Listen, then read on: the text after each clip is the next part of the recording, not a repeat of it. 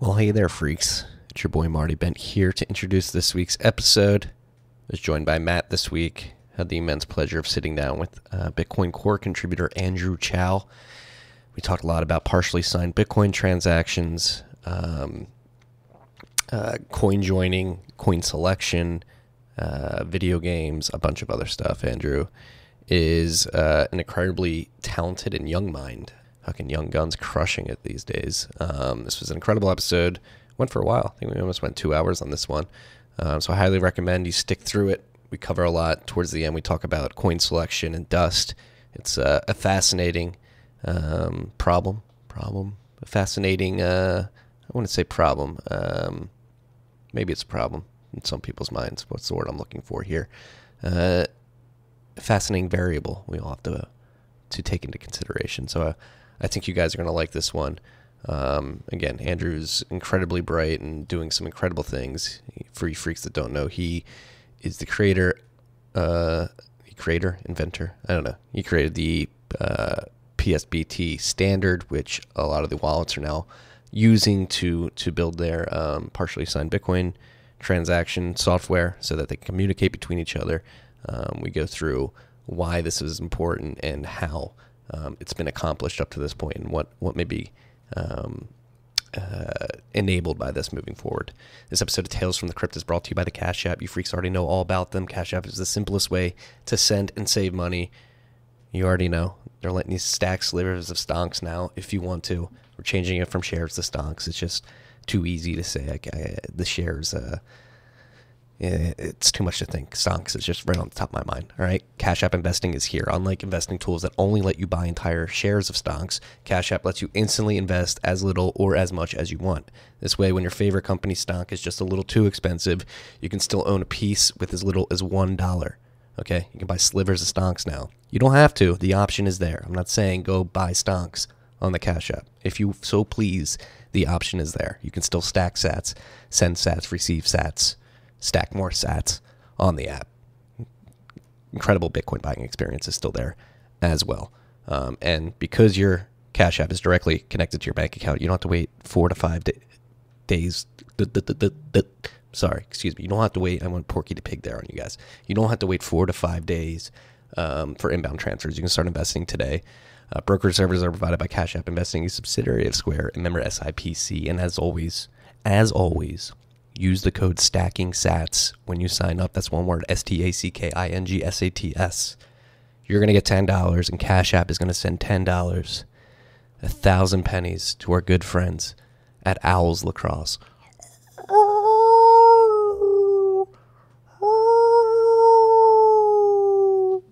Download the Cash App from the App Store or Google Play Store today and enjoy this episode with Andrew Chow. I know I certainly did. Okay.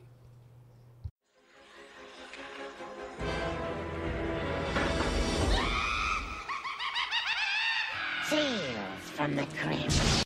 What is up, freaks? Welcome back to Tales from the Crypt. It's your boy Marty Bent here, fresh off a recording a Rabbit Hole recap. We cut that one short because we have a very special guest. I say we. Matt Odell is with me. Matt, what's up? Cheers, guys.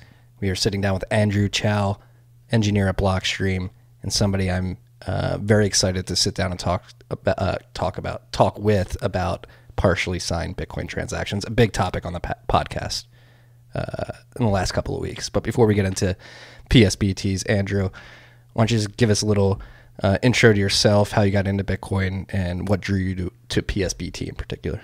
Yeah. So I'm Andrew. I work on Bitcoin Core, and I'm engineer at Blockstream. I've been working on this since I was in high school, like 5 years ago. That's where a couple of friends of mine in high school introduced me to Bitcoin because they knew I was interested in technology and stuff. So, I looked at it, didn't have money to buy that much Bitcoin, and the technology was far more interesting. So, what is that, 2014, what was the state of Bitcoin like at that point? I see you're a moderator on Bitcoin Stack Exchange and BitcoinTalk.org. Is that where you're getting most of your information at that point? Yeah, so at that time, I was really active on Bitcoin Talk. I didn't get onto Bitcoin Stack Exchange until fairly recently. But on Bitcoin Talk, this is actually how I got into development. I was hanging around in the development section and the tech support section, and occasionally you get someone that comes in with like some weird issue that looks like it could be a bug, and Bitcoin's open source, and I don't want to ask other people for help, so I go digging through the source code. I'm like, oh, that's a bug, and it looks like I can fix it. So then that's how I got my first couple pull requests open. Just like people report, users do dumb things, and they tell people about the issues they have, and you can find bugs that way. Do you remember the first couple particular issues that you dealt with? Not at all. No. I'm sure you can find. You can definitely find them just looking through my contributions on GitHub. They're somewhere. Yeah. Deep in there. A lot of contributions. Yeah. Before we get into PSBT, what's it like approaching Bitcoin Core and like making your first pull request? Were you nervous?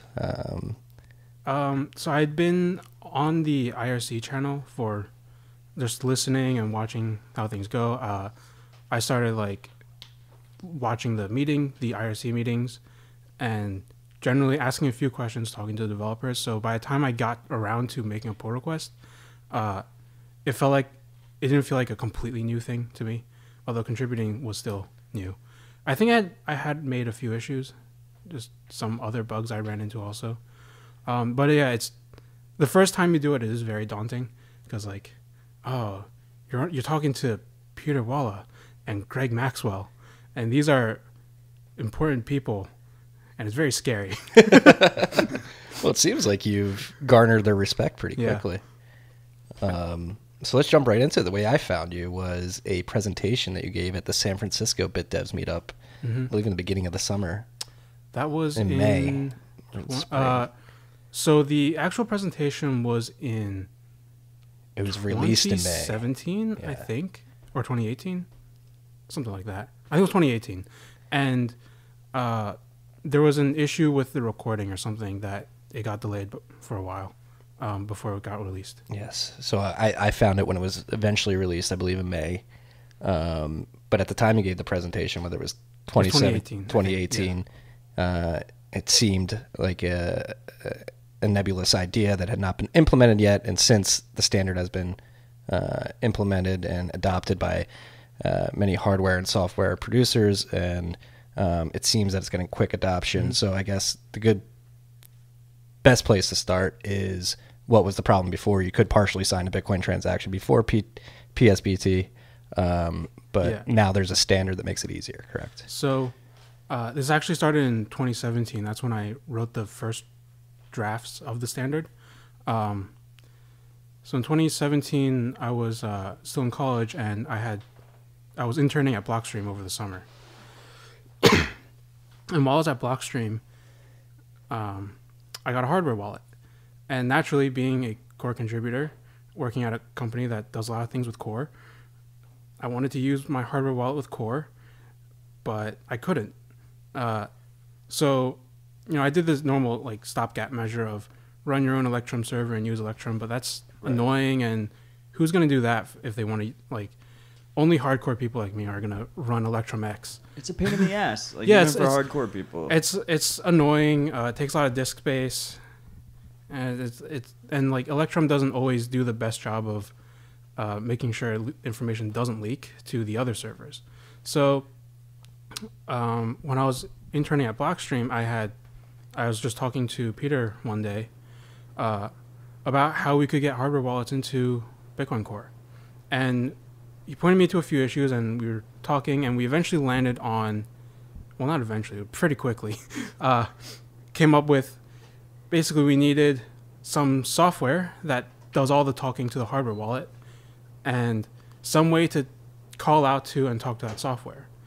Well, that software is what is now called HWI.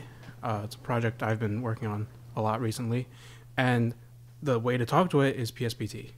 So we just wanted one simple thing that contained all the transaction information that we could dump on a command line and send to HWI or something else. Yeah, so before HWI and PSBT, we basically had babble between the different software and hardware projects, correct? Yeah, so one of the main issues I had run into when I was working with Core and the Electrum wallet was that Core and Electrum use, like, they have they had a partially signed transaction format that wasn't well specified and was like half compatible with each other. If you took the straight hex out of core and gave it to Electrum, it would reject it. If you took it from Electrum and gave it to core, it would also reject it. If you like spliced a few things in and added a couple bytes here and there and removed some bytes here and there, you could get it to work. It's just annoying. Yeah. This really became a problem actually when Bcash forked off. Why is that? Because I needed to move my coins. And there's no way I'm running their software. So I had to modify Electrum's format to work with Bitcoin ABC node so I could broadcast it and like get the input and stuff. Yeah. And why are partially signed transactions important or useful in the first place? So, well, they contain all of the information you need to complete the transaction. There's fields for the signature, for any scripts that you need, and fields for the UTXOs and the keys and their derivation paths. So since PSBT was initially designed with hardware wallets in mind, one of the things that you need to do for a hardware wallet is to tell it the derivation path for the key to sign with. And so PSBT has a field for that. And since hardware wallets aren't connected to the blockchain, you also need to give it the UTXO so it knows how to sign, because the UTXO is included in the signed data. And then in meat space, why would somebody want to construct a transaction in this fashion? PSBT, the other benefit is that it's one string that you can copy and paste around. So you can move it to another. You can create one on one software and then copy it to another one, and it should still work if they both support it. One of the issues that Core had was its transaction format didn't contain all the necessary information that you needed to sign it. You had to pass in a JSON array of JSON objects, which requires special escaping if you're using Bash. It's just generally annoying to use. And it was separate things, and you had to know what you're doing. So PSBT puts it all together in one thing that, for a normal user, you don't really need to know what's inside of it. It just has everything. Yeah, it's got a standard that works. Yeah, so it's also a well-defined standard. Why do you say that? Because none of the other transaction formats were well-defined or standards. So what do you mean by well-defined? If you read the BIP, it tells you exactly where the bytes go and what you're supposed to put in the PSBT. Electrum had a similar-ish thing where they were using keys. Electrum did everything based on keys, which doesn't generalize well to scripts. But that one, I had a hard time figuring out how it worked, and I had to reverse engineer the source code to figure that out. But PSBT, you don't really have to do that. It's specified in the BIP, and if it isn't, that's a bug, and I'll fix it. And before this well-defined standard existed, was the non-existence of this standard holding people back from building stuff? Now that there is a standard, what does this enable?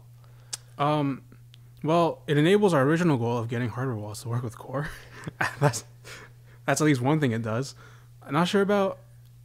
I guess people have been using it for other stuff, but those kind of other things that you could use PSBT with weren't necessarily on my radar when I designed it.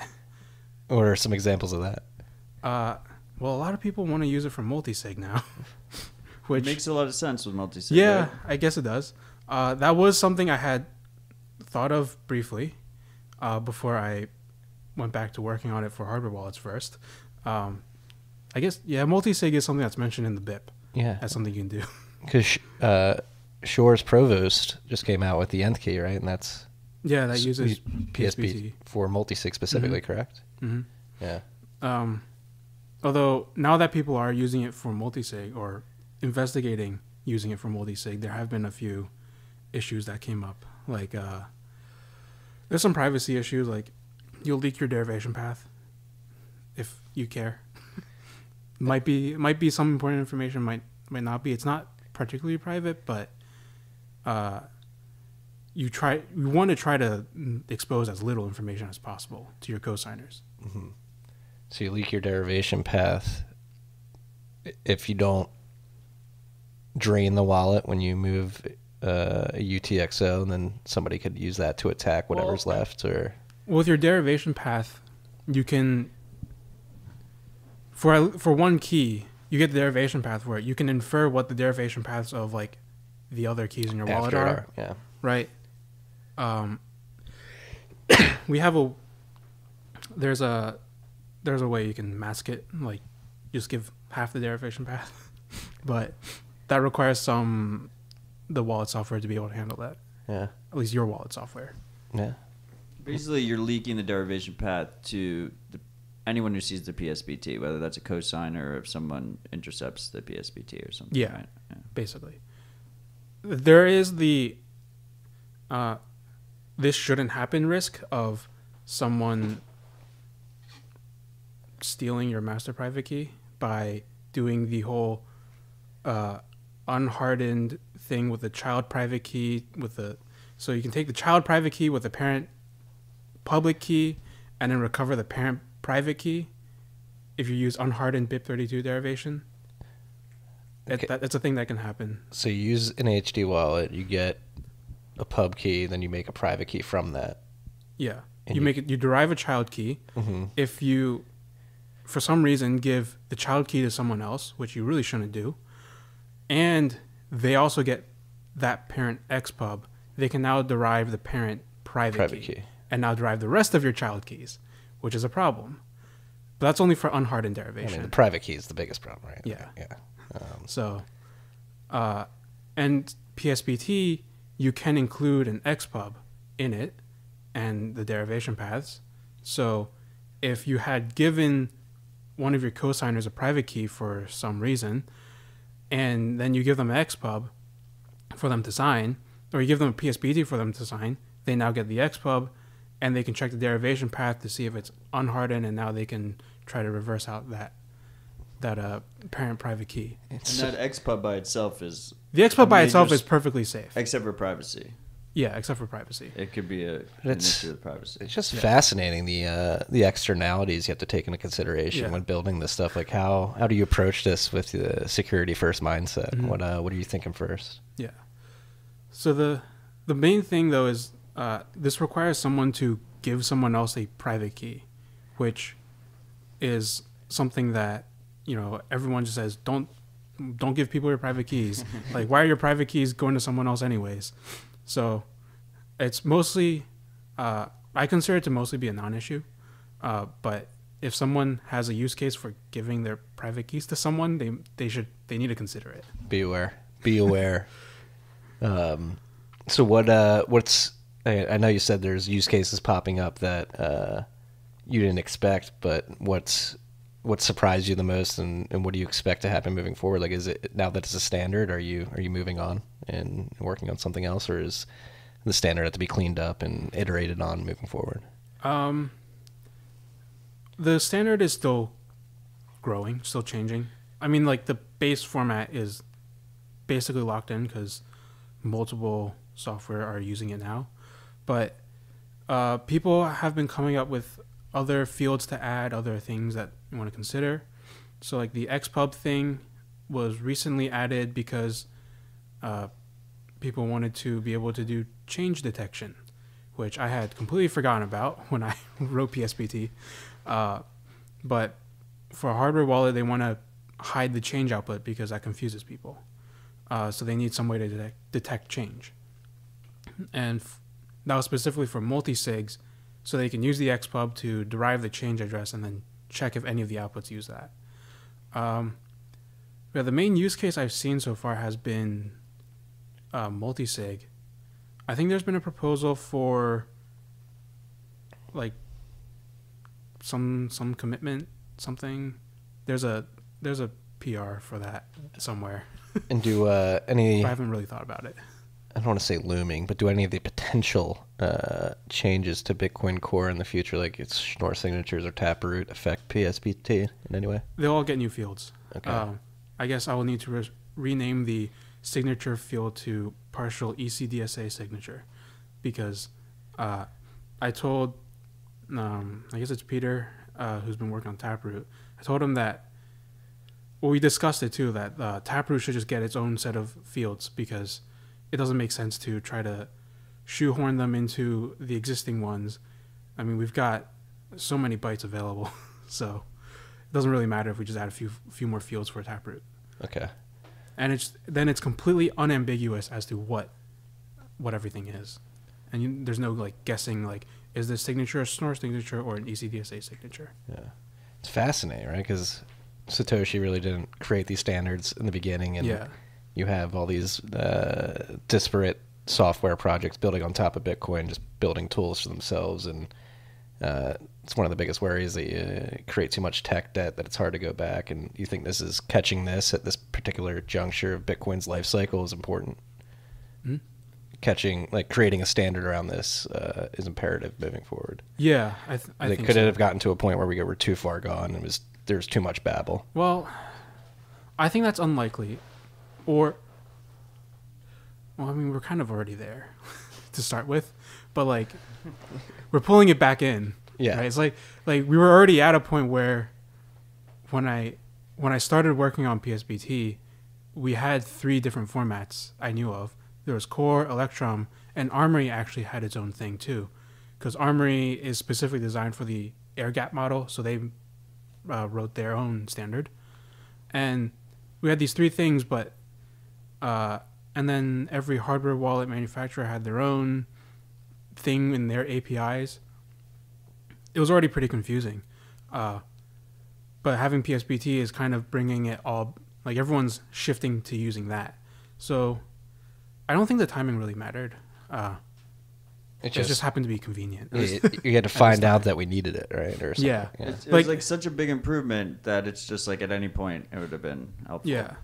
And exactly. And it's also one of those things like, well, why didn't someone bother to do this before? Right. It does turn out that someone did. It's one of the very first BIPs.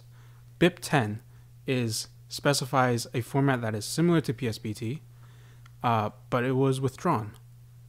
Why I don't know. You know? You can look it up. It was written by the Armory developer in 2012, I think. Damn, so pretty early. And it doesn't quite do everything. It's not as extendable as PSBT, but I find it's interesting that someone had the idea before, but no one wanted to use it. Yeah. Timing. Maybe it was the timing. Maybe it is timing timing. is everything, you know? Just had to wait for Bitcoin to mature to the point that there were competing, well, not standards, but like multiple wallets that There was wanted demand. to talk to each other. Yeah. Yeah. And it's a crazy thing about Bitcoin Core too, because you have like Russ Yanofsky, commonly misunderstood as Ryan of Sky. It will always be Ryan in my mind. But he's doing like some meticulous work to separate the node and the wallet GUI, which is like a huge tech debt that once that endeavor is finished, it seems like it gives you guys, core contributors, a lot of open space to sort of work on more interesting stuff.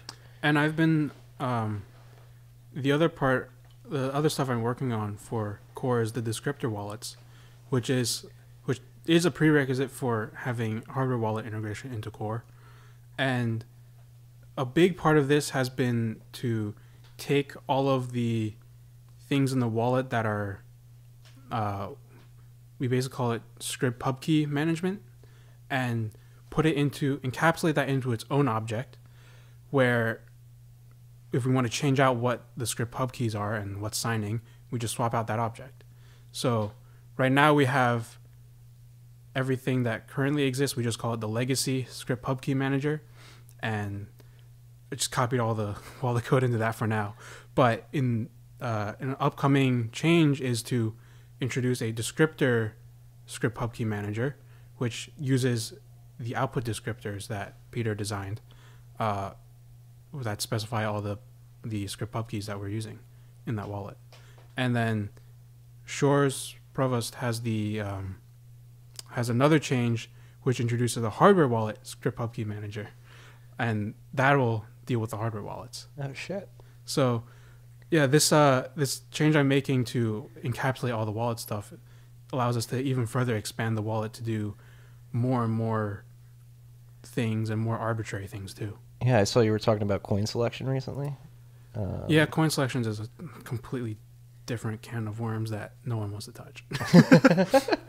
I don't know. Apparently, I'm the expert on coin selection now because I'm the last person who really modified it. It seems like this help. But it's not really related to. It seems like that would help. Stuff. No. No, not really. Oh. It's because it doesn't deal with keys. Okay. Or script pub keys. That makes sense. Right. Yeah. So with our script pub key manager thing, the idea is that we have the script pub key manager that tells the wallet to watch for these script pub keys, and the wallet will handle all the transactions and watching for those script pub keys. And then when we want to sign a transaction, it gets passed to the script pub key manager, which does all the signing and whatever stuff behind the scenes to spit out a working transaction. So that could be, so like right now we just have our bag of keys thing, but later that'll be a hardware wallet. It'll just pass off that transaction to a hardware wallet, and Bitcoin Core's wallet doesn't really need to know about that. It's kind of a black box. That's pretty awesome. Yeah. So this lets us expand to do a whole lot more things. Like we'll get the hardware wallet once we get descriptors and mini script. The wallet will now be able to do arbitrary scripts and whatever we want. It'll make multi-sig in Core wallet so much easier because right now it's kind of a pain. Well, is this a testament to the conservative nature of Bitcoin Core and working on these hard projects over a long period of time instead of trying to throw them all in at once? And I'm not sure I would call it conservative. I think it's mostly developer laziness. What do you mean by that? Well, I dropped a ginormous PR to do the change, and no one wanted to review it. That's so. Is it that nobody wanted to review it, or there weren't enough people to review it? It looks scary, overworked, right? And like, you have a billion other PRs to review. This one would take you at least like multiple weeks of dedicated time just to work through the commits in general, and a large PR like that, no one wants to review it. You have to break it down into smaller chunks for people smaller, easily digestible pieces for people to go through, and that takes a lot more time, a lot more PRs, a lot more comments now, and just slowly takes time. I think this is a perfect candidate for John Newberry's PR review club. Maybe the month of February we can get on this, John. I think they've actually already covered the PRs so I had the one PR, okay, it was like 72 commits. It was really big. It got split into like 7 PRs, and each one has been taking quite a while. We're down to the last one finally for the split, just to get the script pubkey manager split. We're down to the last PR. Then we'll get to descriptor wallets, which is another 20 or so commits on top of that. As an engineer, what's the hardest part of this? Mentally framing it before you write the code, writing the code, or reviewing? I think it's really the reviewing and the context switching. So, I write the code, open a PR, and then people have to go review it. Well, what am I going to do in the meantime? I'm going to go do something else. Lately, I've been working on working on the descriptor wallet itself, the descriptor wallet PR itself, or HWI or some Blockstream stuff or something else. But then someone makes a comment on my PR and I got to go fix it. But it's been, 3 weeks since I last looked at it. I got to go remember what was I last doing here? What was it supposed to do? What was the reasoning for having this change that is completely uncommented and people keep getting hung up on? Should have commented. That change was just to shut up a test or something like that, and I don't remember the reason for it anymore. How do you get in your flow? Do you have like a time of day where you get flow state? Is it not really, although for some reason it always happens around 11 p.m. So you have a time of day. I'll just end up being like, most of the day for some reason, I work on some stuff, but like nothing really like jumps out at me that I really gotta finish. And then somehow at 11 p.m. I always find something that's like, all right, I gotta finish this before I go to bed. And then 5 hours later. It's very similar to how I write the bent. I wait till 11 a.m. It's supposed to be out at 9 a.m. and then I'm like, shit. Yeah. 2 hours late already. Great work ethic. Yeah. Well, Yeah, well, I do have a full-time job too. I am working I as have. well. So do you have any like suggestions if someone is aspiring to contribute to Bitcoin Core? Like how best for them to dive into this? Like, I think the best way is really to start small and look at like simple things that you yourself want to fix. Like use Bitcoin Core yourself and find something that bothers you or something you don't like, and try to fix it or change it and see how that goes. Yeah, you got pissed off at Hardware Wallet support and made something pretty big. Yeah. There have been a bunch of I have some other wallet projects I've been working on that are just like, I want this to be better, and learning about how the wallet works so I can change it and make it better. So like, yeah, so if you want to, I think this goes for many open source projects. It's use it yourself, find something you don't like, and fix it. Yeah, no, it's And you could also go my way, the way I got into it originally, and that's just hang around where users are and see what they complain about, and try to fix it yourself too. Is Bitcoin Talk still as lively today as it was when you first got in? It's pretty lively. It's a lot of junk. Mm-hmm. Since I moderate some of the forums, I do have to log in and like pay attention occasionally, but I haven't really commented there in a while. Yeah. I mean, for you freaks that don't know, BitcoinTalk.org was the forum to be back in the day. Yeah. It's where Satoshi was talking outside of the mailing list. Yeah. There's a lot of historic threads that are really interesting. Yeah, you got the HODL meme, Satoshi. You got Hal Finney in 2010 predicting Bitcoin banks. Yeah. You have Dan Larimer getting told off. you have the epic forum redesign.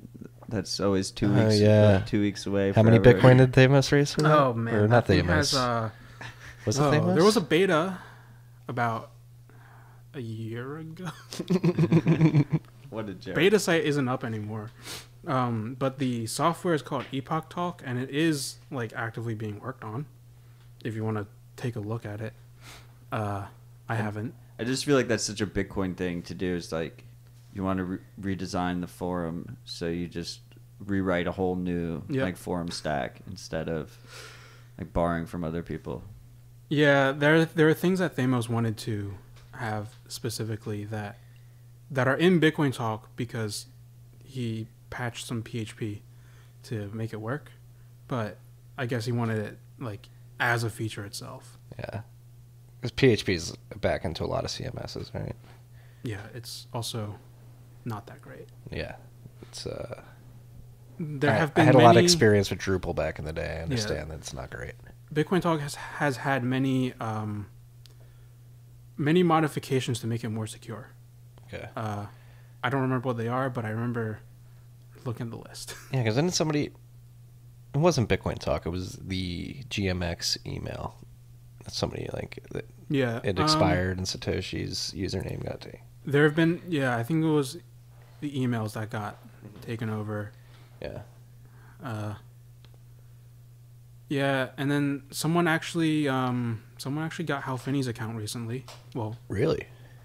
On Bitcoin Talk. Well, I say recently, I mean like, I guess it was 9 months ago. Yeah. It started posting something, and then it swiftly got locked down and banned.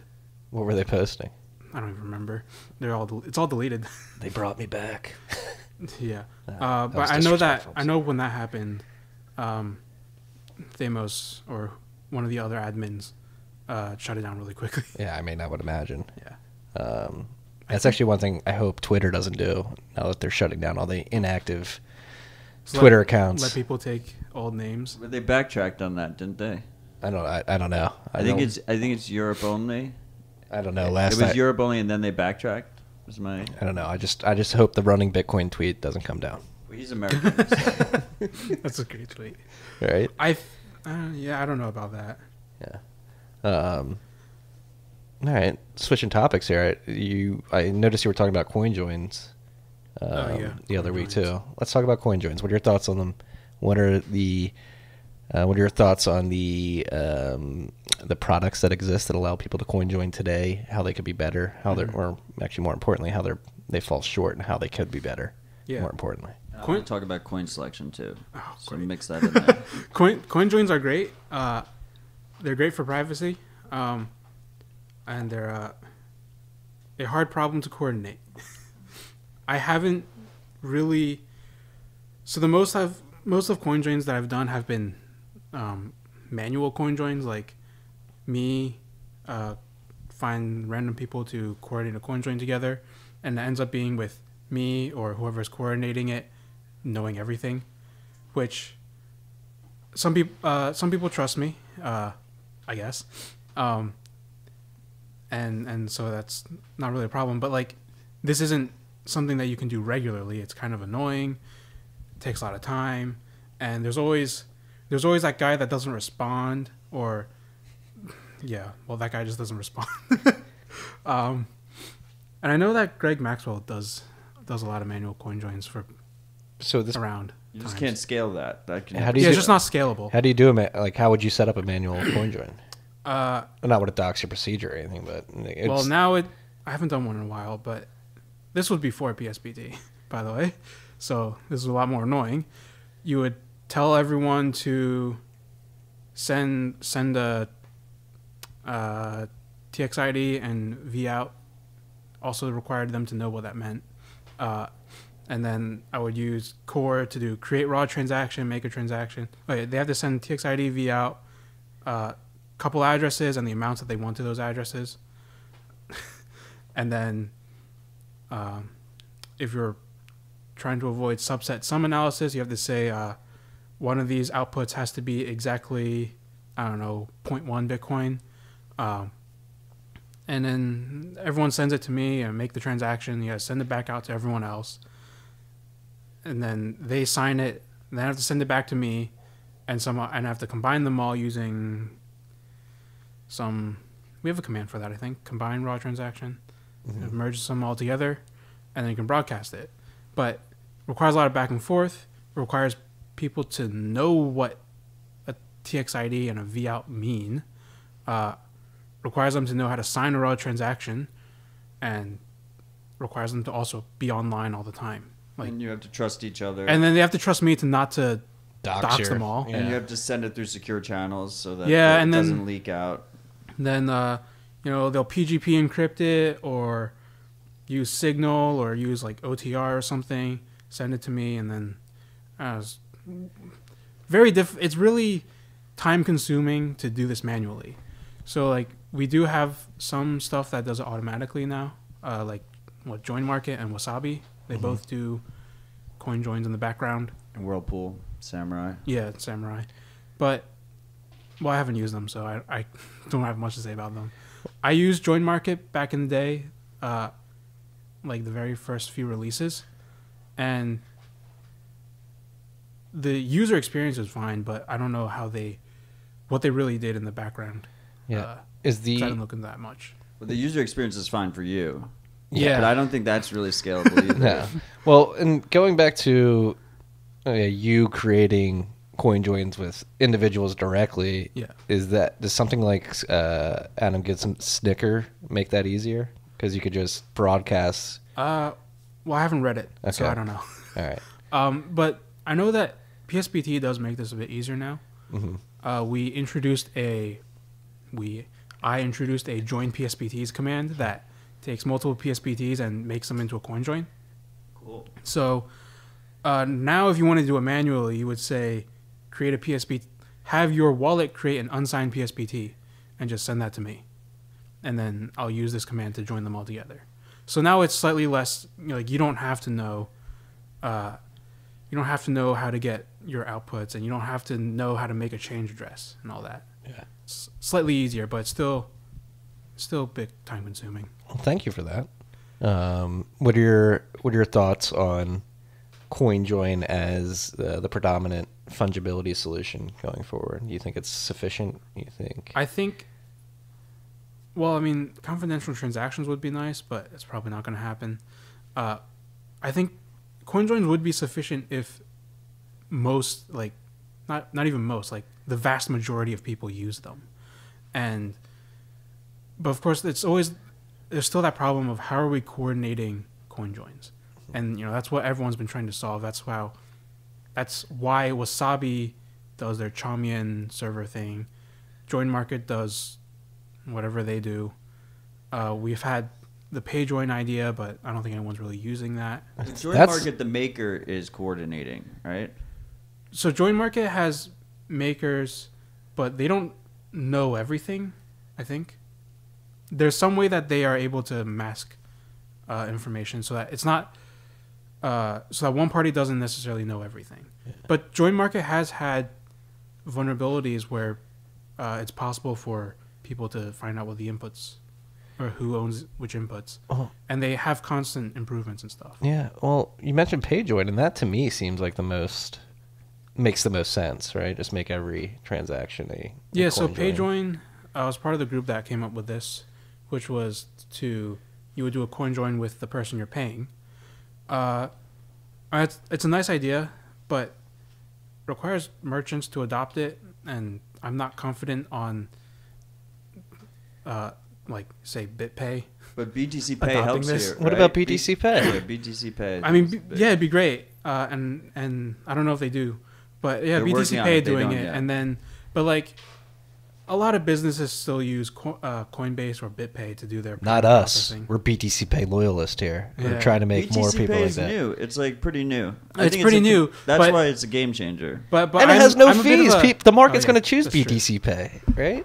Well, see, I'm a bit of a pessimist, and I think that people are going to go with the easiest thing that they can do, which is send a URL to BitPay instead of firing up my own server, running a node, and figuring out how to configure this thing. I'm a bit of a pessimist. I'm going to go with. Well, it's good that you're the easiest. The easiest option is just to have someone else do it. But there's a middle ground there, right? Where you could have like 1,000 little BitPays that are all hosting BTC Pays, right? Yeah. Like a BTC Pay as a service. Yeah, I guess then there's like a that's competitive something. Market there at least. Mm-hmm. They'd be more likely to implement something like PayJoin. Yeah, but fees lower. even then, because it ends up being a custodial service. Yeah. Like, you need to find someone that's trustworthy, and I wouldn't consider BitPay trustworthy, but like they've been around long enough to show that they haven't really stolen or lost any Bitcoin. That at least not that I know of. But there was an instance, so in they're Hong kind Kong of trustworthy. that they did recently.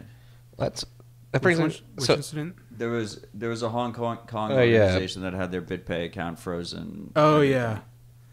Well, that's a risk you run with any service custodian, like that. Yeah. So that actually brings up a good point. Like, why are you in Bitcoin?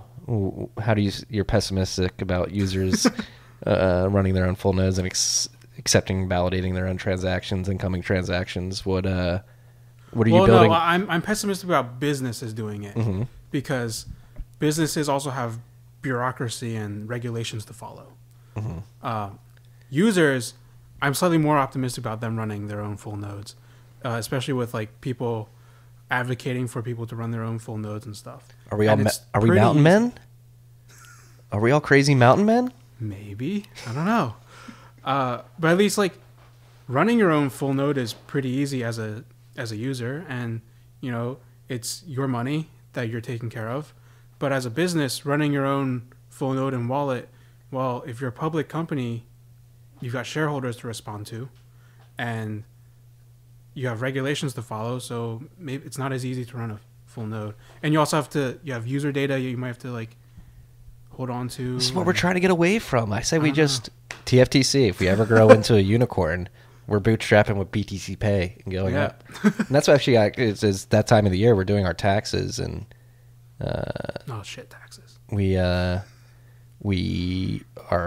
the first year we had the business up, so I had to report everything we received via BTC Pay. And again, the software makes everything really easy. Like, and yeah, it is easy to comply. Like, like you can comply. Right.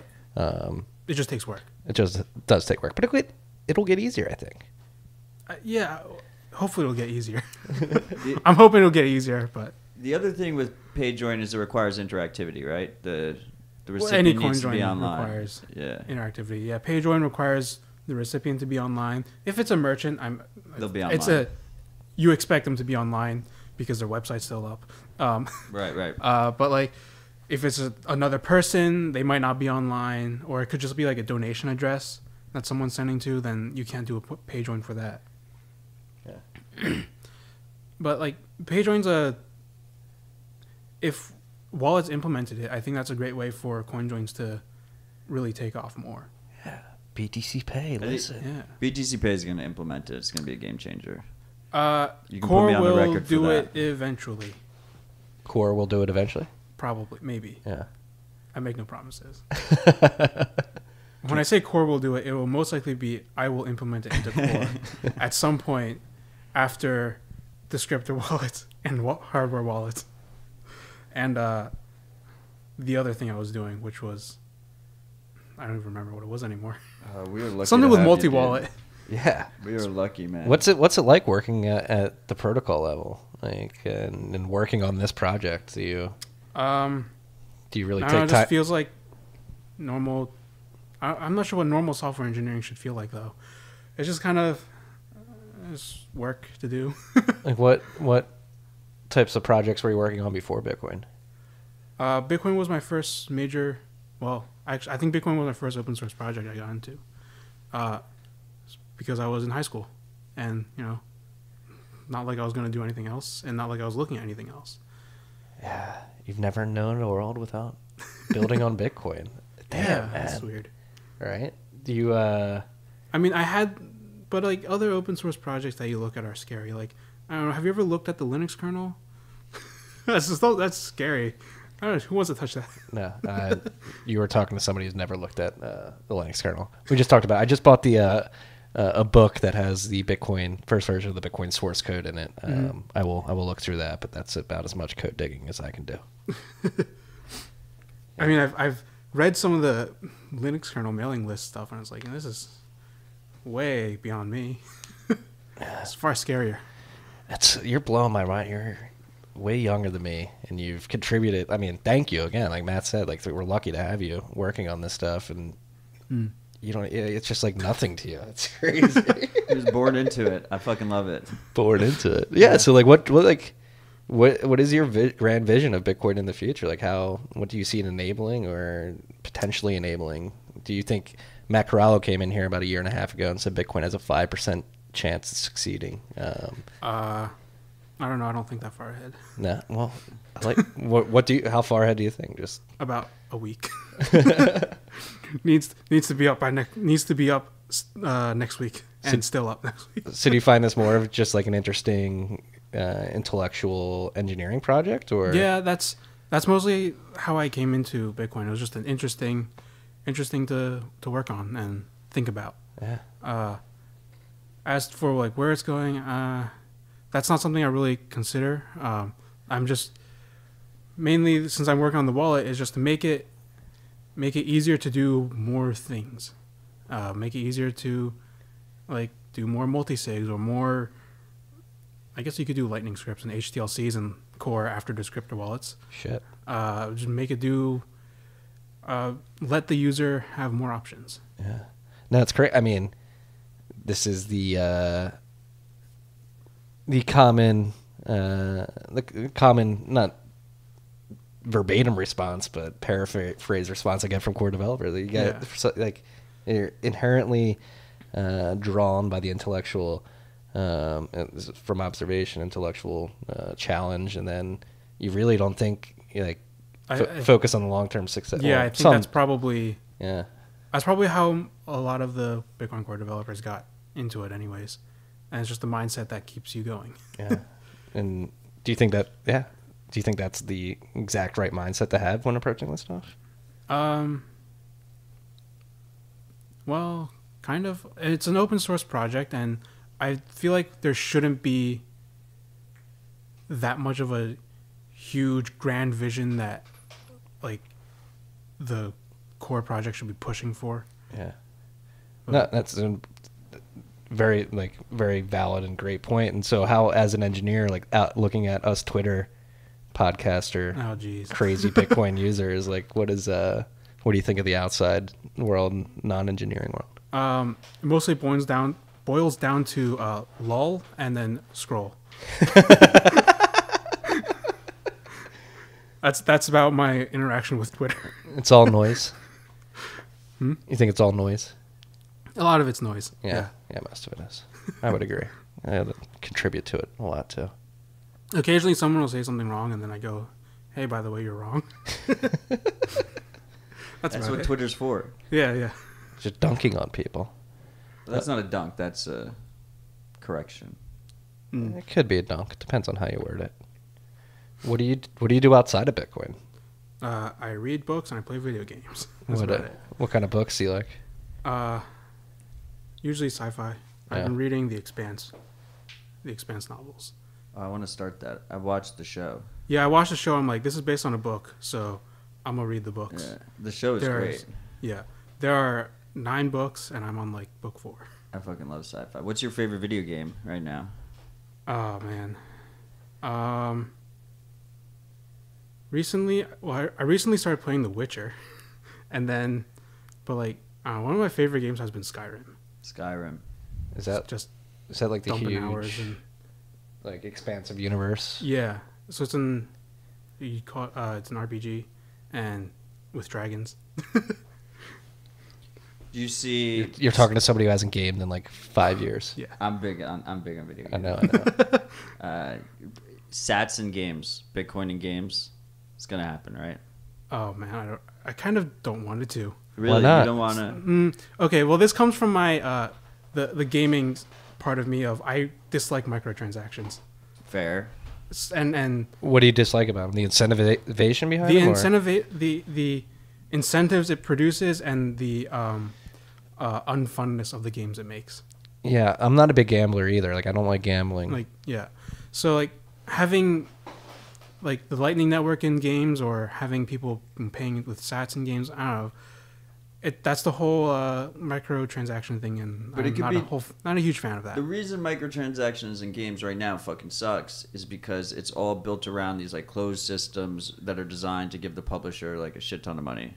Yep. And it kind of creates like this pay to win environment a lot of times, or just it's just outright malicious because it's like skins or something like that. Yeah. But if you actually use like real money, like Bitcoin, there's some situations there where you can develop like P2P games or something where you kill someone and you get a few sats and they lose a few sats. That seems less. It seems like a whole different concept than like our current brew of microtransactions. Yeah, but that also just mean I wouldn't want to play it because then I'd be losing money. Unless you kill people, right? If you're good at it, you could, make a living out of it, maybe. Make a living camping, in a shooter game or something. What do you do for a living? Oh, I just sit by the spawns in Counter-Strike. Well, what were the... Well, then that just produces unfun behavior, right? Yeah, exactly. You need a good game. The game needs to be structured well, right? It can't be a broken game. I'm just not a huge fan of the microtransactions in any game. Like I really just want to I pay once and I get the game and all its content. That's fair. And then I can just grind it for a few hundred hours.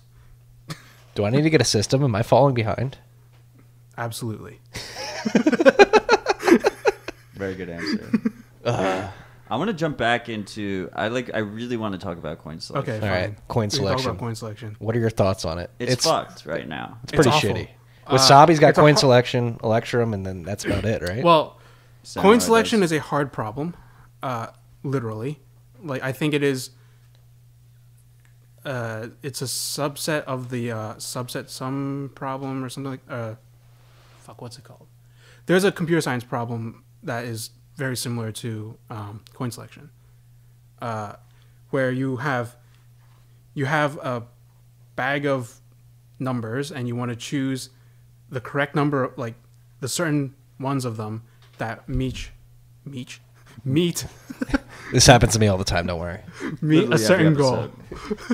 that meet a certain goal. Like, so in Bitcoin, you have a bunch of UTXOs with some value, and you are trying to meet the amount you're trying to send. And this happens to be a hard problem, I believe, like computationally hard, because there are so many possible combinations, and then you also have to decide what is quote unquote best. How do you define best? And the two big things are fees and privacy, right? It's yeah, like, so you have to balance balancing? Privacy, fees now, and fees in the future. Right. So we have there are a ton of different strategies. You know, you've got your first in, first out, or largest output, or the Bitcoin Core thing, or the branch and bound algorithm, and tons of other things.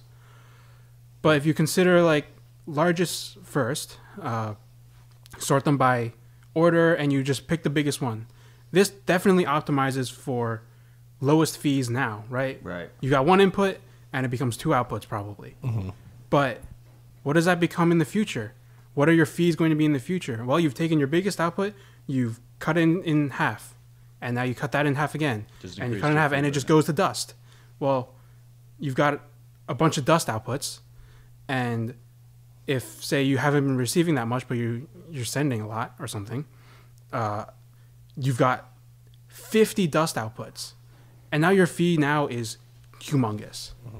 So your coin selection algorithm needs to balance for not just what your fee is going to be now, but what is it going to be in the future? How are the UTXOs in your wallet going to change as you use this algorithm? And this is a combination of the coin selection algorithm and maybe wallet UX of warning people, hey, maybe you should consolidate this dust, or is that something that's untenable? It's a bit of both, I guess. Mm-hmm. Consolidation hasn't been something I've been thinking that much about, but because ideally you want your selection algorithm to realize that it's creating dust, or to not require consolidation. Okay. But that's fees hard. go up. When fees go up, right? People are going to start consolidating. Yeah, and with coin selection, you also have to consider, well, this output might not be dust now, but in a couple months, if the fee rate shoots up to like 100 satoshis per byte, that might be dust then. And that's we found this out in 2017. Did Coinbase have like $3 million worth of dust they couldn't move or something like that? A lot of people ran into dust problems when the fee rate shot up. So like, coin selection has been very difficult to find that balance.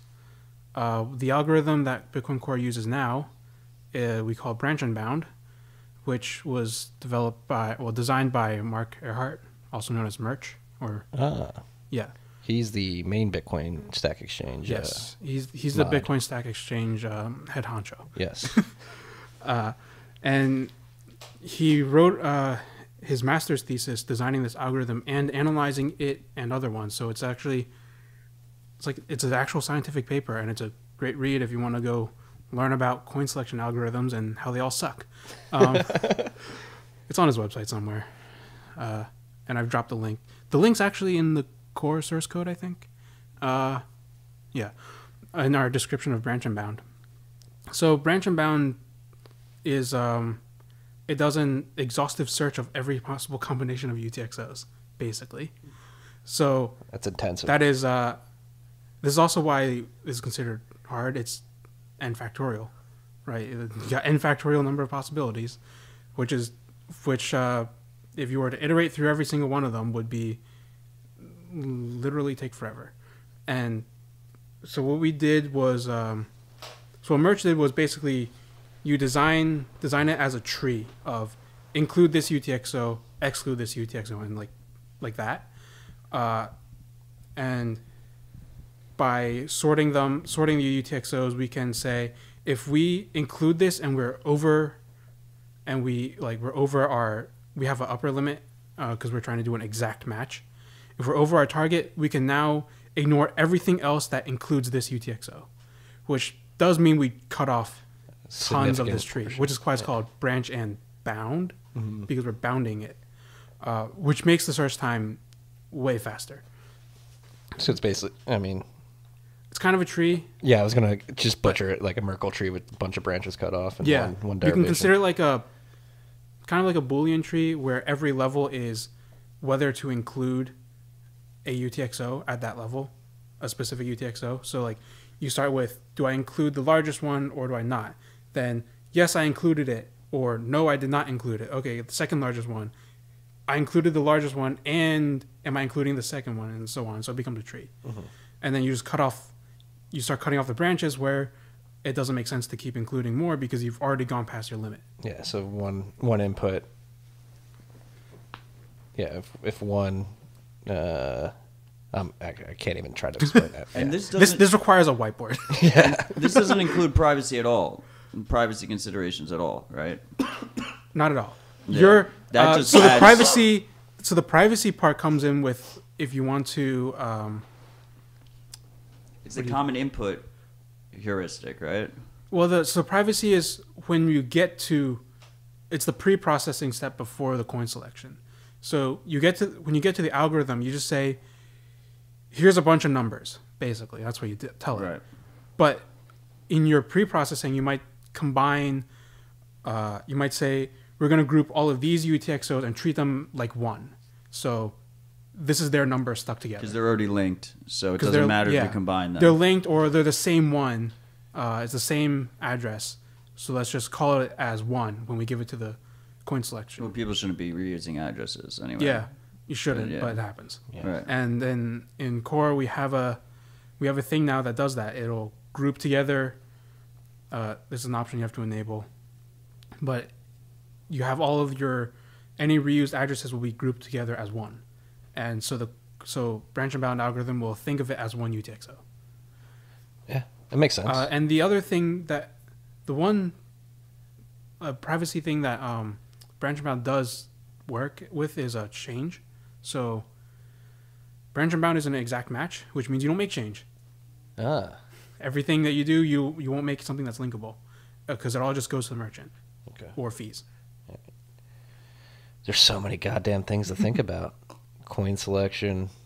Well, like best PSBT. case scenario, there's no fees, but sometimes there's no change, right? But sometimes there's change. Yeah. Obviously. So if there is doesn't change, have a combination. So if branch and bound fails, which happens fairly often because you can't always find a no change solution, we fall back to whatever Bitcoin Core was using previously, which is some weird loop that does some random shuffling and something else.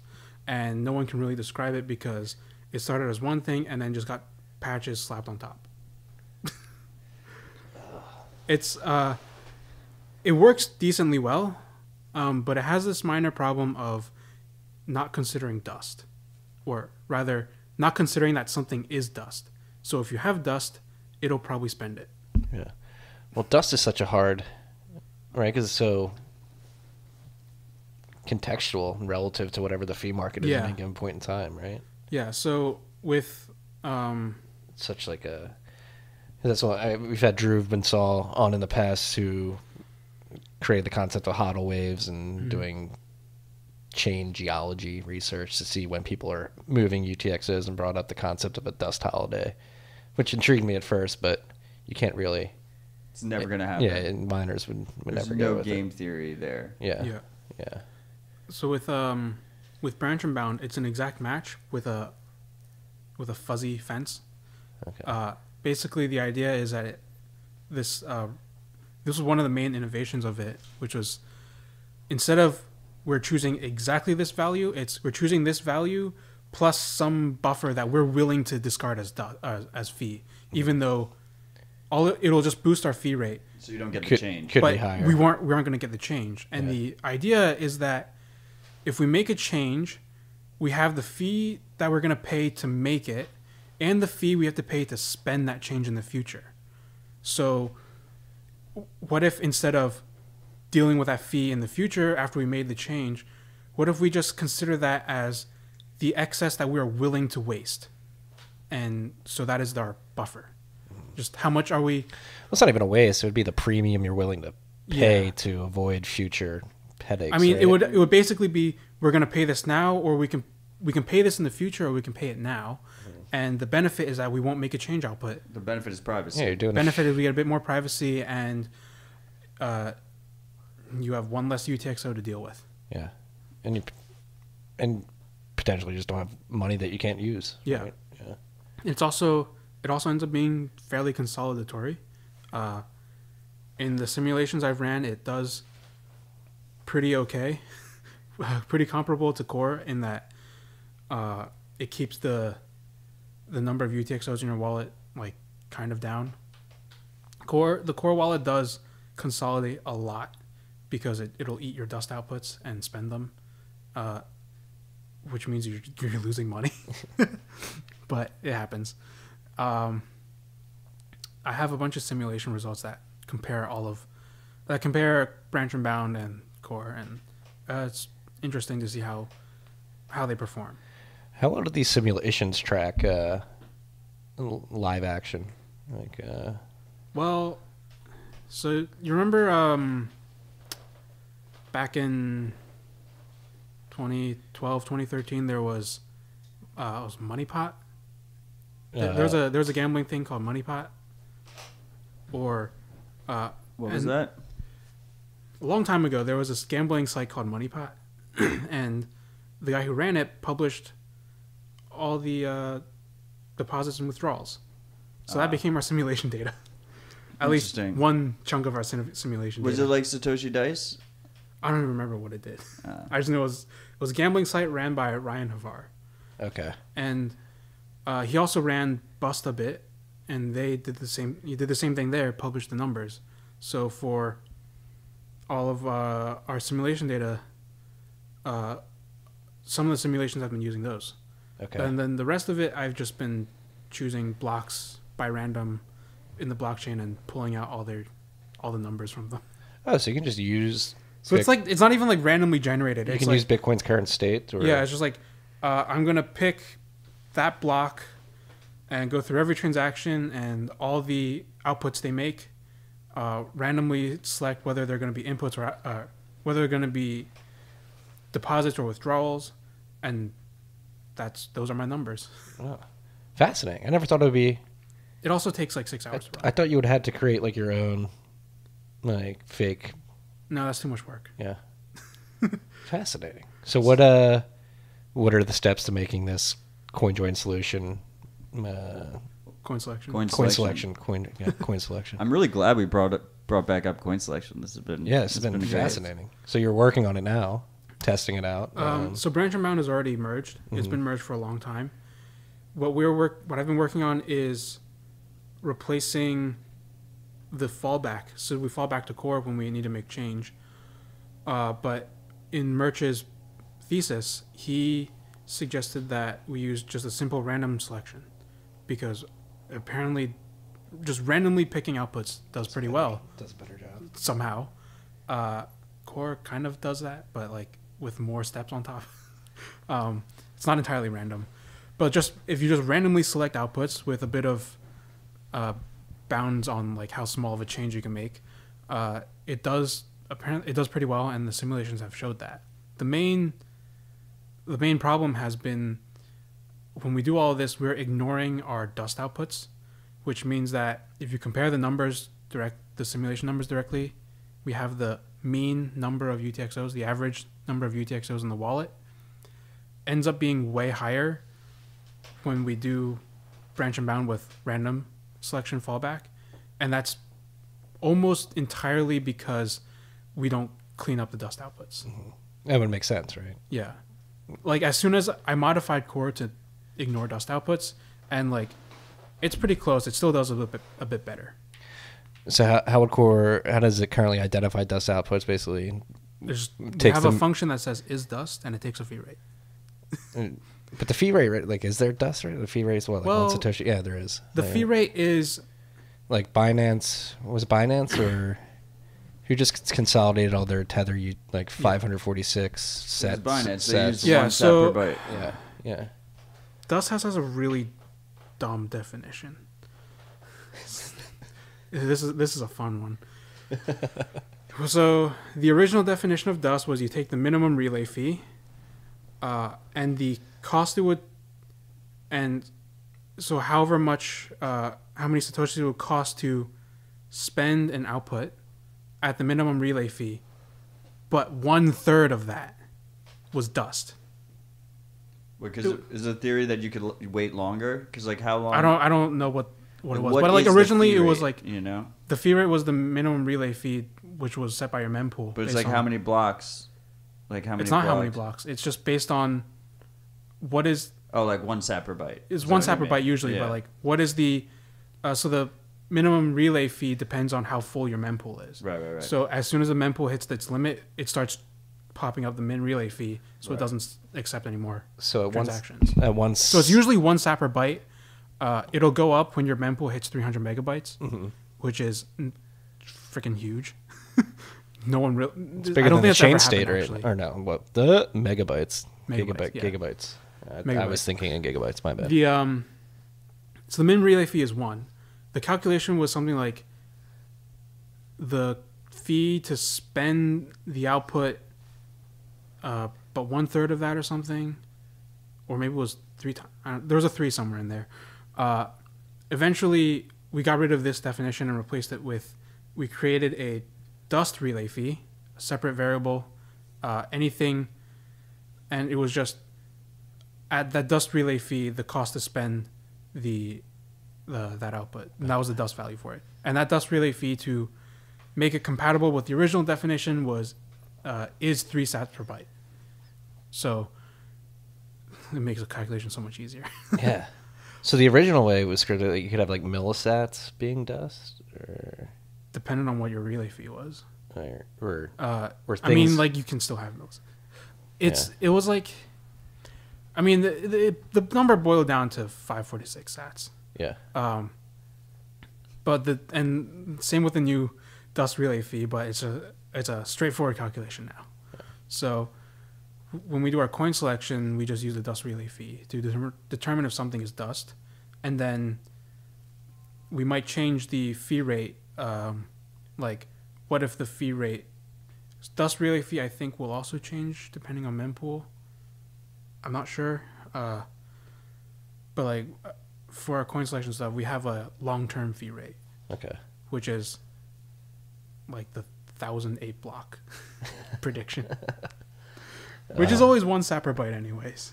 I mean, I've seen it change like once. Are you worried about the fee market developing at all? Do you think about that? Not really. Yeah. I mean, I'll think about it when I do my coin selection stuff, and I'm like, well, you can't really avoid it, so yeah. Oh well. So like right now, if you want to do coin selection with privacy in mind, you have to just manually coin select. Yeah, pretty much. No one really considers that much of privacy, I guess, with the coin selection. Maybe Wasabi does, because that's their point. No, Wasabi just forces on the user. But it forces on the user, gives you manual coin selection, and you have to decide. Oh. Samurai's plan is they're trying to do like where they almost do like a localized chain analysis to try and determine what links are between the different UTXOs and select accordingly. Okay. I don't know. But like it's a super hard problem. As a user, I personally like being forced to coin select. Like I like that Wasabi forces you to label and select. I'm actually fairly wary of user coin selection. Why? Because users will optimize for the wrong thing. Why do you say that? Users will probably optimize for minimum fee. That's not what I've been optimizing for. Well, you're not a normal user. I'm a user. A lot of people will just optimize for the minimum fee, right? What do you think? Do you consider your change? How large your change is? Especially when fees go up. Yeah. People get greedy really quick. Yeah.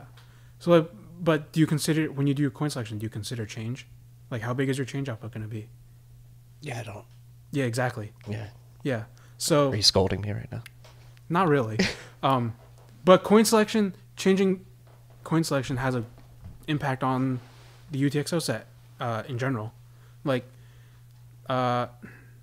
this Merch's first PR, and maybe only PR to core, was changing coin selection, and it got reverted because if you looked at the UTXO set, there was a humongous spike when that version of core got released.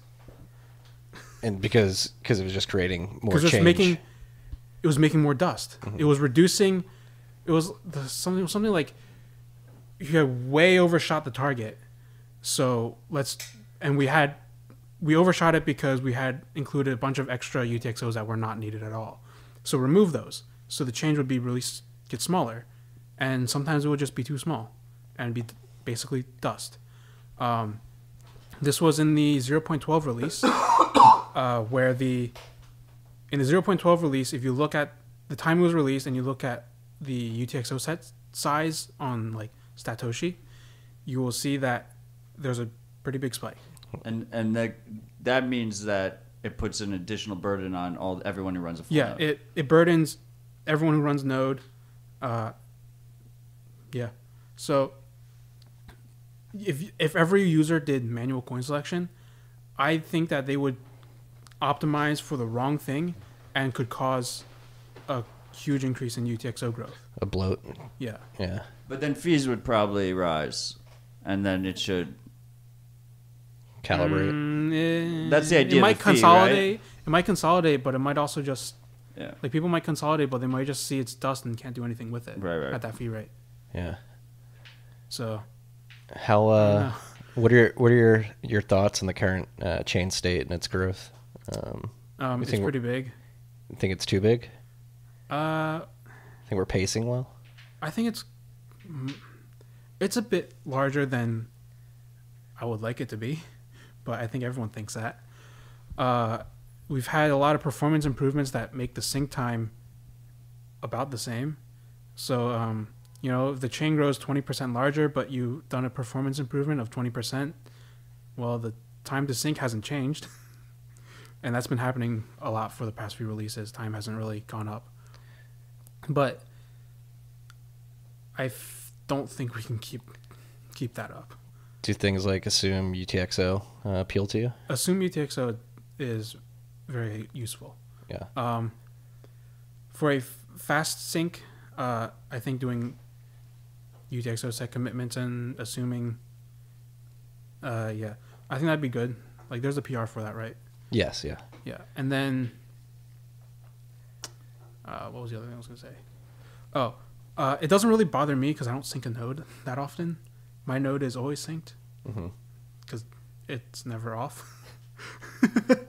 But for new users, having a faster sync like you assume UTXO is, I think it's fine. Yeah, it makes sense to me as long as you're validating in the background, right? Yeah. And I like the idea of having it. We're gonna start here, but download everything from history so that we can check what we started with. Yeah, you can bury the checkpoints deep, right? Yeah. Not checkpoints. That's a bad word. Not checkpoints. You're verifying it anyway. Yeah. And I think Assume UTXO would be similar to what we do for Assume Valid, which is like it's not part of consensus. It'll just be an extra thing that you can turn on. Yeah. That's packaged with the software. You can use PGP key. See, I'm telling you, it's happening now. You can use the keys and webs of trust to help cross verify and stuff like that. Yeah. But trust. Yeah, that's true. Good point. But are there any efficiencies outside of like Assume UTXOs that you see helping to reduce chain bloat, like with Schnorr signatures obviously be huge for this? Or I don't think Schnorr signatures will change much because we don't have like signature aggregation yet. I mean, it'll be smaller. Blockchain won't grow as quickly, I guess, with Taproot and Schnorr signatures. But that doesn't really help what is current, like the current state. It won't change. It won't improve anything that already exists. It'll just make it better for the future. Yeah. And so that's So like I think the main problem is making what do we have now go by faster, rather than in IBD. Yeah, in IBD. Okay. We've had a ton of performance improvements. Recent ones I've been seeing have been like changing around data structures that are to ones that are faster and more efficient, which help. So what is the one thing Gleb and Peter are working on? Is it Erle or Erle? Erle, yeah. That would help considerably with bandwidth, correct? Relay. Or is Relay the... Relay is for transaction relay, not for IBD. So it wouldn't... Okay. It wouldn't change anything. It's for nodes that are already fully downloaded. I believe so, yes. Yeah. Okay. Interesting. All right. Well, we got BitDevs to get to soon. Oh, yeah. A couple hours. Yeah, it's a few hours. Is there any other pressing Bitcoin topics that you want to talk about? You want to talk about hardware wallets? Yeah, let's do it. What are your thoughts on hardware wallets? What do you have a particular favorite? They're all great and they all suck simultaneously. What do you mean by this? As a user, they're great. As a developer, holy crap. Everyone does the same thing but slightly differently, which makes my job working on HWI much harder. They all take a transaction, they all sign it. Well, how are you giving it that transaction? Trezor takes it in their own, they use protobuf, and you have to pack the transaction into a protobuf thing and you send it. But that only works on Trezor. Ledger has its own magic that I haven't looked at because that was implemented by Greg Sanders. I don't know what the magic is. Do you have a personal... I like the cold card. Okay. Because it's the easiest. We're big cold card fans on the podcast. And I like how they used PSBT with it too, because with the PSBT stuff on the cold card, there's just a thing that says upload PSBT, or it's just the upload file, and that's all I have to do for the implementation in HWI. It's just upload a PSBT. I don't even have to deserialize the thing. Just pass it to it. This is I created and sent my first PSBT last week with Wasabi and Coldcard, and it was extremely easy. It was, luckily we have Matt here leading the Citadel workshop to teach me. I did it on testnet a couple months ago, but a couple weeks ago I took it upon myself to do it on the mainnet, and it was extremely easy, and it was a fun experience. Moving the SD card from your air-gapped wallet to your computer, and then dropping the transaction, broadcasting it from Wasabi. It was wow, it was like another aha moment for me. Probably the biggest aha moment I've had since I first recovered Bitcoin from a seed phrase. Seriously. Yeah, I like the cold card. I liked the Ledger for a while until I found out how they install apps and update firmware. And then they like the other major players. Ledger likes Trezor's meh. Trezor has limitations on what you can do. They might add PSBT soon. They have a SD card slot on the Trezor T. What about solutions like Justin Moon's BitBoy, making your own hardware wallet from generalized hardware? Because I saw that was PSBT compatible too. Yeah, I think it's an interesting project to do that, but I'm not quite sure what it's trying to solve, what problem it's trying to solve. Yeah. Disguising. I guess it's maybe it's some of the trust stuff. It's like supply chain, right? And you mix it into a multi-sig setup, so then some of the trade-offs that you get for not having a secure element or whatever. Yeah, you can have. I wouldn't be, same with Trezor. I wouldn't be convinced that it protect against someone stealing the device. Yeah, it wouldn't. But BitBoy was stateless. Is it? Yeah, intentionally. Okay. Yeah, but Trezor, I'm not convinced that it would protect against someone stealing it. It definitely won't. Yeah, I know. Ledger, I'm more convinced that it'll be fine if someone steals it. But then you have different supply chain. But then trade-offs. you have the Ledger trade-offs. Yeah. And the issues that Ledgers have. Cold Card, same thing, but I haven't looked at their hardware that closely. So do you have an ideal vision of what a hardware wallet should be and should do in your mind, or? Not really. I guess I'm thinking the hardware wallet I want is a cold card in the form factor of a Ledger. That's about it. You don't like the calculator? I don't like the calculator. I dig the calculator. You just want to I be a find it too USB large. stick? I think it's too big. Really? Yeah. I thought it was going to be so much bigger before I got one. Mm. Like in the pictures, it looks way bigger. So Yeah. I've always considered it really small because it beat my expectations. Oh, okay. Maybe it's just because I was used to using Ledger at that time. Yeah. I mean, the ledger's tiny. Yeah, the Ledger's really small. That's why I like it. Yeah. I like the cold card, I guess. Also, cold card does not have shit coins. Definitely an That's advantage. That's one of the better parts of it, or one of the best parts of it, I think. What are your thoughts on shitcoins? Yeah, especially in HWI, I've had so many problems trying to get firmware built for the devices for testing, and they all get hung up on like shitcoins. Like my build will stall on like something Ethereum. I'm like, I don't care. Why are you building it? Just adds more complexity. Yeah, this makes it more annoying to deal with. Looks like Trezor's realizing that, right? And they're offering a Bitcoin-only product now. And I think I need to fix HWI to build the Bitcoin-only firmware for that, because I never got around to it. We for our testing setup. Oh, okay. Yeah. All right. So they all, thankfully now, they all have a simulator. You start a simulator, and then you can do all the same things to it, but it's just over a different interface, and that's how we test HWI. But the simulator needs to be built from source, basically. Okay. Fuck, what the hell was I just going to go into? I have something. All right. Go for it. I'm going to remember what I was saying. Would you agree that if people are expecting Schnorr in 2020, they're going to be disappointed? Probably. Yeah, people were throwing that around today. I'm thinking that Schnorr, it's just because of like what everyone has. What Schnorr by itself is capable, like the signature aggregation stuff and all that stuff that people thought it would do, are just not going to be there. Right. Because for the original they're not done yet. Implementation. Yeah. Because it's like requires other changes, requires large changes, or it's just not.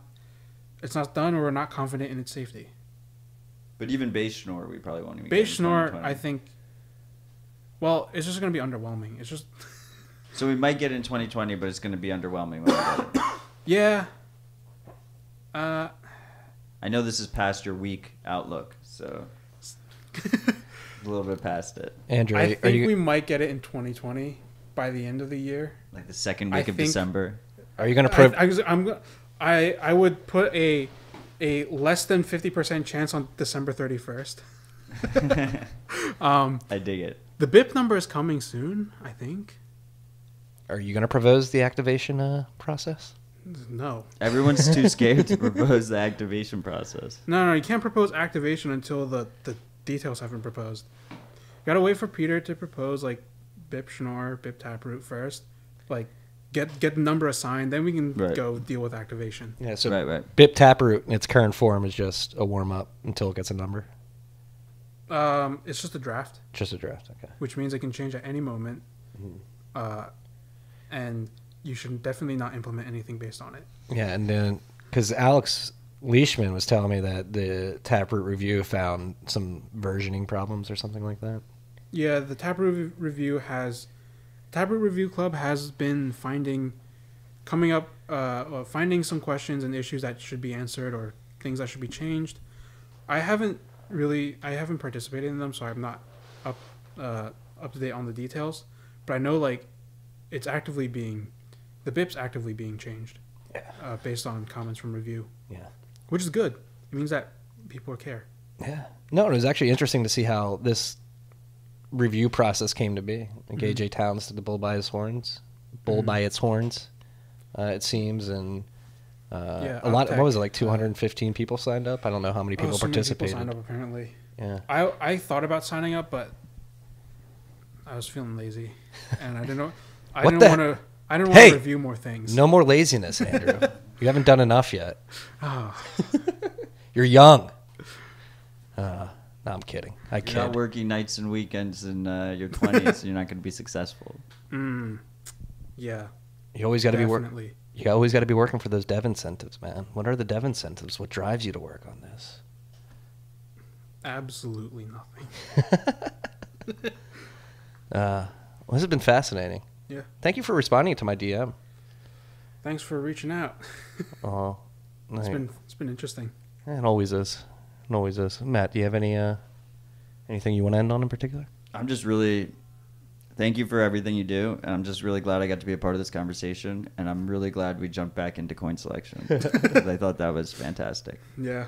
And Andrew, do you have a parting note for the freaks out there? No, you should follow me on Twitter, but I don't tweet anything, so maybe you shouldn't. Follow him on Twitch. He you can pops follow up. me on Twitch, and I won't stream for another Your last stream was December 5th, I checked. couple weeks. Yeah, December 5th. That was a month ago. I thought about streaming yesterday, but it was only a thought. All right, we need to turn those thoughts into action moving forward. I thought the Twitch thing was super cool. That's how I discovered you. Was the Twitch streaming. I got that feedback a lot, that people like it. Yeah. But it's hard to stream when you have nothing to stream. Well, Twitch is a big audience to inundate with Bitcoin information, so you're doing your part. Yeah. When you do show up. Let's show your Twitter account. How are they going to follow you? All of my social stuff is achow101, ACHOW101. Literally everywhere online, including in games. So if you run into me in a game, you can say hi, and I'll try to destroy you. Yes. That's the perfect place to end it. Andrew, thank you for your time. Thanks for having me. Peace and love, freaks.